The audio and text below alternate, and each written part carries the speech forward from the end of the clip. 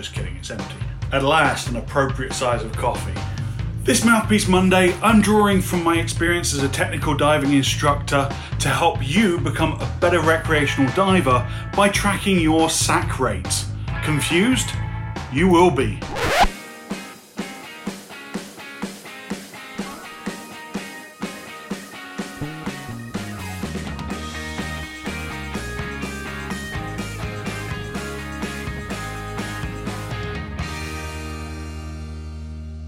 Ladies and gentlemen, what is going on? Welcome to Divers Ready. My name's James. If you're new to this channel, I make scuba diving hints and tips videos with one single goal in mind, to help make you a better diver. So if you haven't done so already, click on that subscribe button and the little bell icon, and that way you'll never miss any of our awesome content. I've said it before and I'll say it again. I'm not trying to teach anyone to scuba dive through the internet.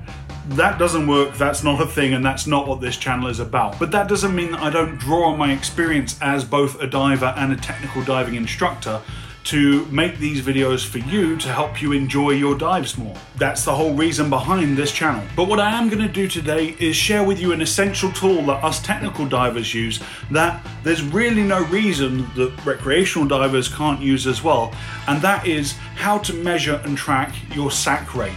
Now, SAC, S-A-C, stands for Surface Air Consumption, and there are many other acronyms that technical divers use. I'm not going to go through them all here and now, but they all basically mean the same thing.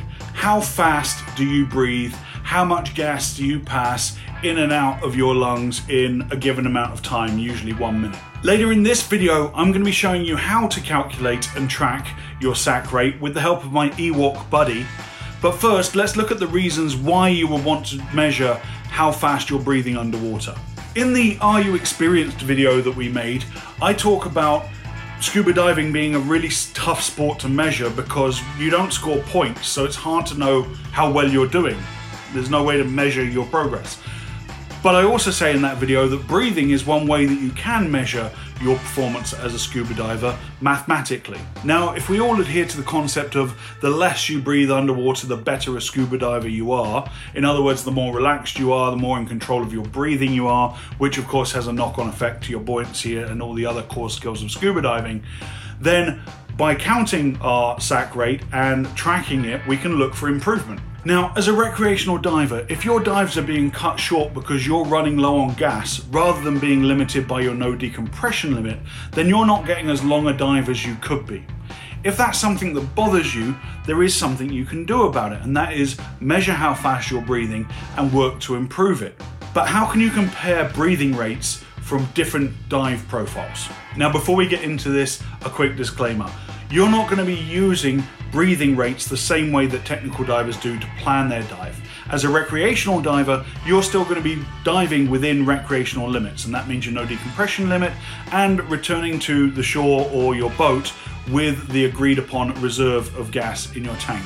You're still going to be making frequent checks of all your instruments and making sure that you are measuring and monitoring your gas consumption throughout the dive, as every diver does. So just so we're all agreed, I'm giving you a tracking and monitoring tool here, not a dive planning tool. So let's start with an example of one dive first. If you want to calculate how fast you breathe down your tank, the first thing you have to do is gather some data. Ewok, are you ready? Okay, good. Can you put up metric and imperial examples, please? No, I know you use the metric system on Endor like nearly the whole rest of the galaxy, but I need an imperial demonstration. I know you fought your whole life against imperial demonstrations, but... Look, just get on with it. Here's what you need to know. Number one, you need to know how big your tank is. So let's use a standard 80 cubic feet tank. Second thing that you need to know is your starting pressure. So we're going to imagine that this is a normal tank filled to 3000 PSI or 200 bar. You're also going to need to know your end pressure. So let's say you finish the dive with 800 PSI left in the tank, which is the equivalent of 54 bar. You also need to know your dive time. Let's hypothetically say it was a 50-minute dive. And then you need to know your average depth. So let's say it was a 50 foot, 15 meter dive, nice round numbers. Now you need to take both of those depths and convert them to atmospheres, so in this case 2.5 atmospheres. Now if you're logging your dives like a good diver should, either electronically with your computer or old school with a manual, book and pen, you probably have most of these numbers. All you need to do now is put these numbers to work for you. So to work out your surface air consumption, which is the equivalent amount of gas you would have breathed at that rate at the surface, i.e. at 1 atmosphere, all you need to do is figure out how much gas you used from your tank and then divide that by the atmospheres that you dived at and the amount of minutes that you dived, and that will give you your SAC rate in volume per minute. So in our example on the imperial side, what we're going to do is figure out how many cubic feet 1 psi is. So we do 80 cubic feet divided by 3000 psi. Then we're going to multiply that by the difference between the full and empty tank, which is 2200 psi, and that gives us 58.6 cubic feet of gas used. So then we do 58.6 cubic feet of gas used divided by 50 minutes, gives us our cubic feet per minute at depth, which is 1.17 cubic feet. You take 1.17 cubic feet per minute, divide that by the 2.5 atmospheres you were at, brings the total back to the surface and gives you a SAC rate of 0.469 cubic feet at the surface. For the metric calculation, all you need to do is subtract your end bar from your starting bar. So we're taking 54 away from 200. That means we used 146 bar of gas. So then we need to multiply that 146 bar by the size of our cylinders, in this case 11 litres, and that gives us 1,606 litres of gas used. And then as before, we need to divide by the minutes, 50, and the depth, 2.5, and that gives us a total of 12.84 litres per minute. Thank you, Mr. Ewok. Great job.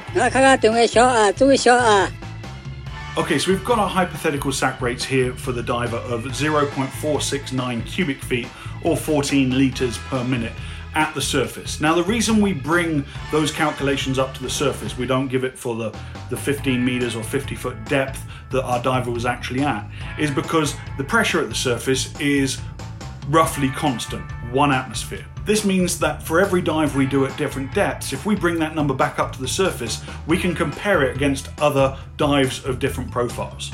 And once we've done that calculation for multiple different dives in different conditions, then we can start to look at trends.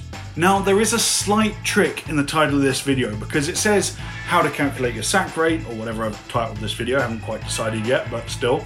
And the honest truth is that no diver has one SAC rate. It is better to say that every diver doesn't have one SAC rate, they have a range of SAC rates based on the conditions of the dive and the conditions of the diver.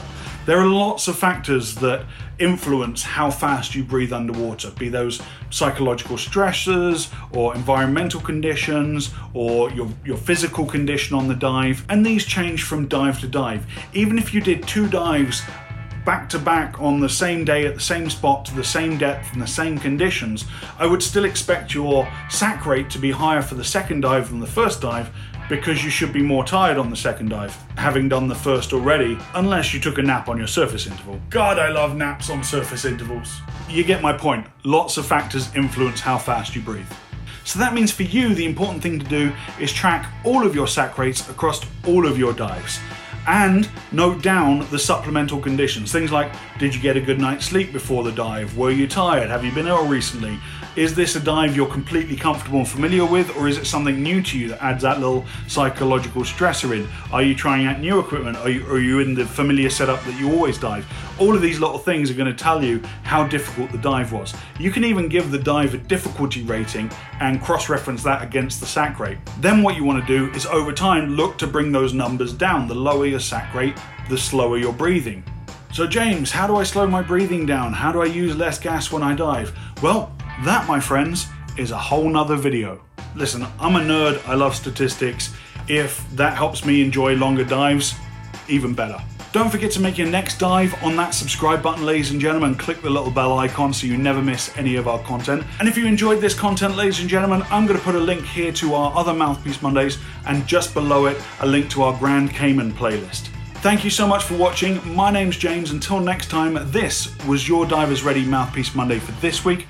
Dive safe, dive often.